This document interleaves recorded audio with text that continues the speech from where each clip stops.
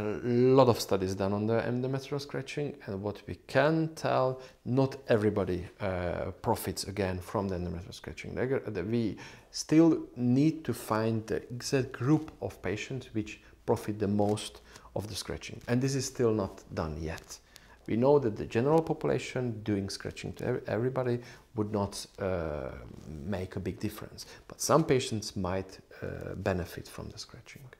The scratching itself is usually made in the previous cycle before the embryo transfer.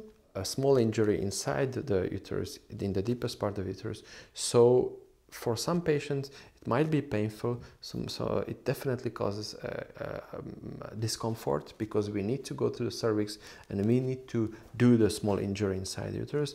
A slightly bleeding may appear after scratching, and of course there's always a risk of infection, causing infection, because going through vagina you might bring some infection inside the uterus, but the risk for that is very low. Okay, so again, it is not for everybody. The doctor must see from the history of the patient and from the previous treatments if the scratching would help creating better implantation conditions.